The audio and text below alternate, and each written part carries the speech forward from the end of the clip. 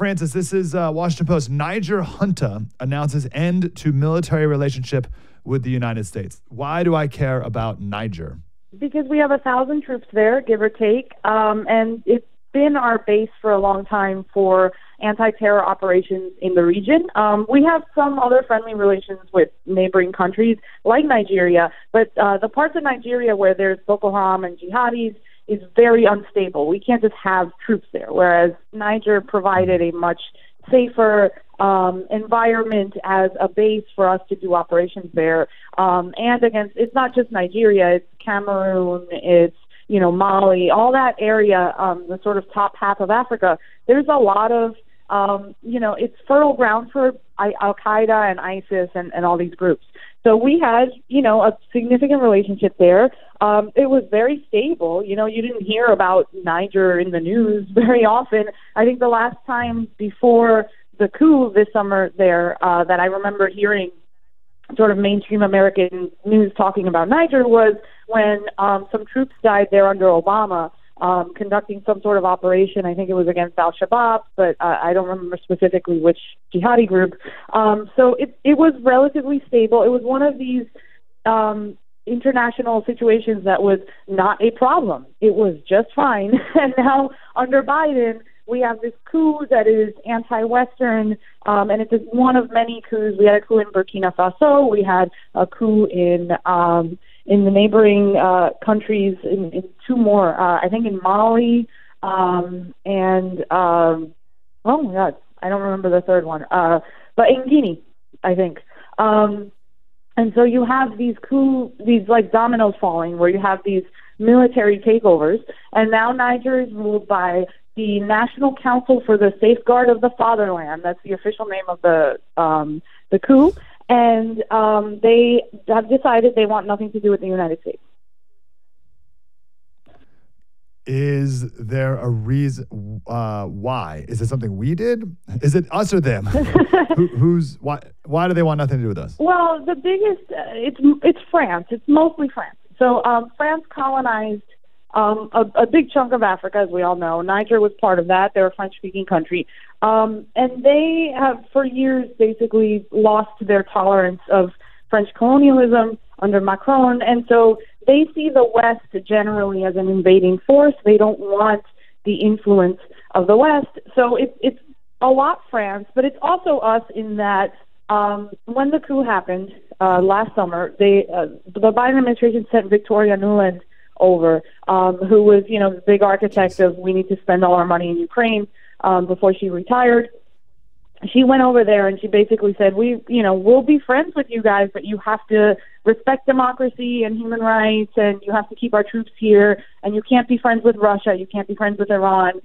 Basically lectured this coup, which is, I don't know if people remember the images last summer, but these were a bunch of guys with machine guns that just strolled onto the Nigerian equivalent of the Today Show and announced that there was a new government. And, this diplomat came in and told them, gave them a laundry list of things to do, and they basically said, go away. And so last week we had another round of this where we sent diplomats over, and we told them, well, you can't have diplomatic relations with this person, and we're concerned. And, for legitimate reasons, we don't want our troops in a country where the Iranian government can collect intelligence on our troops. But certainly the way that the junta responded to this, their position is that our attitude is berating and imperialistic, and they're just going to kick us out because they don't want to be lectured. Okay. Larry, I don't know if Larry Summers said this or he's quoting someone else, but Larry Summers, former Treasury Secretary, former president of Harvard, he said, somebody from a developing country said to me, what we get from China is an airport. What we get from the United States is a lecture.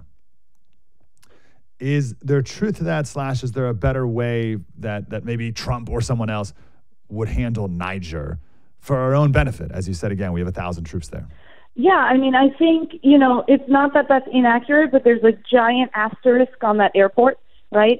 China is a colonialist power. It will give you the airport, and then it will control the airport and claim that because it built the airport, it can enforce Chinese law on your soil, and also you're, tremendously in debt to the Chinese state now, so you have to go to the UN and support the Uyghur genocide, and you have no more foreign policy of your own.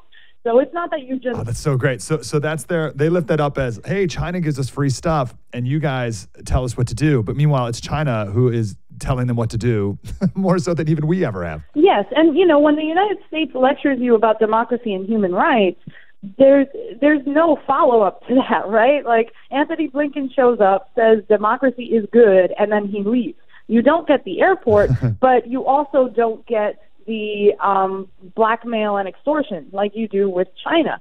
But for a lot of these countries that are tremendously impoverished, for a lot of these countries that have very corrupt leaderships that need to sustain a very wealthy lifestyle while the rest of the country starves, China is a much better option. I'm not 100% sure that that's exactly what the Nigerian junta is looking for. I think they're much more interested in relations with Russia, because Russia will send the Wagner Group will kill all the jihadis, and then the exchange is, badmouth the United States at the UN, which is, it's a slightly better deal than the Chinese Belt and Road. And this is okay if it's not, I want to know the truth, is this a sign of Biden's weakness? Like, we have plenty of examples of that where that is true. Is this a sign of Biden's weakness, or is this just internal Niger anti-colonial stuff that we happen to have been now wrapped up in? Well, the internal Niger colonialism stuff has been going on for decades. So the variable that changed is our president. I do think it's a Biden failure. I think the way it's a Biden failure and a Blinken failure, the way the State Department has addressed other countries is extremely arrogant. We see that with Israel, right? The way that they're trying to micromanage the war on Hamas. That's how they treat every single country. And you can, no one's going to like you if you just show up to a country, tell them everything they do wrong, try to change, the way they do everything, and then just leave with no support. And that's not to say that some of these countries don't need to be told they're doing wrong things. Obviously, we need to stand up for human rights abuses or against human rights abuses. Obviously, we need to have a moral compass.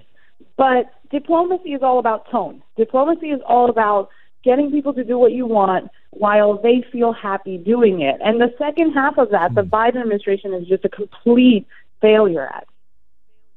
Interesting. We only got about 3 minutes. Latest with Haiti. You wrote the article that the prime minister, who has not been able to come back because barbecue took over the airport, says he's announcing his plan to resign. What is next for Haiti? And I also read that the Biden administration is quietly not allowing these Haitians to come into America, and they're sending them back. What have you been hearing?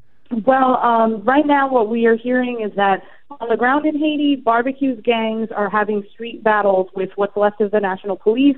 There have been attacks on power plants. So now the tactic by the gangs is to shut down power, shut down electricity, to try to weaken the government.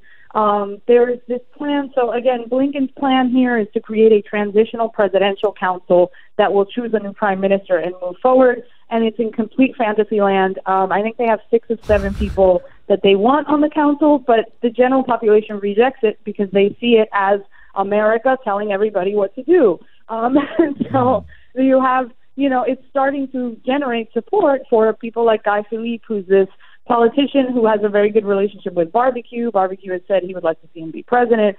And so you're seeing these sort of anti-American criminal elements getting some popular support because Blinken waltzes in, tells everybody this is what you have to do, and it rubs everyone the wrong way. And it also, you could appoint a transitional presidential council, but you don't have law enforcement. You have no police, basically, and you have no, everyone in the elite that used to be part of the government. Barbecue said he's going to kill all of those people. They burned down the home of the national police chief. So there's a very big disconnect between what the U.S.-led coalition wants Haiti to do and what is actually possible on the ground. Do you anticipate a mass exodus of Haitians into America? An attempt, yeah, but I think they're going to try to go to the Dominican Republic first. Dominican Republic is already building a wall. They want nothing to do with this, and the U.S. is pressuring them to take in more Haitians. That's not going to happen. So I think eventually, yes, and there's going to be a lot of those people that have a legitimate political asylum claim. And there's going to be a lot who don't. You're right. You're right. I've always said that these illegal immigrants that are coming across claiming asylum, not one of them will be granted asylum or would be granted asylum under the normal asylum laws. But these people might actually now, these Haitians that are fleeing. Yeah. They might be under. It's very hard to argue that Haiti is a place where people can feel safe from repression. Especially if someone affiliated with barbecue becomes the leader of the government, then you have, an official criminal regime. And then that makes it, it's completely legitimate for someone to want to come here to escape that. Yeah, because you could be murdered for your political opinion, which is one of the reasons that you could be granted asylum. Mm-hmm. Yeah, all right, that is something. Frances Martel, World Editor, no one's better. Frances, great to talk to you. Great to talk to you, too. Thanks for having me.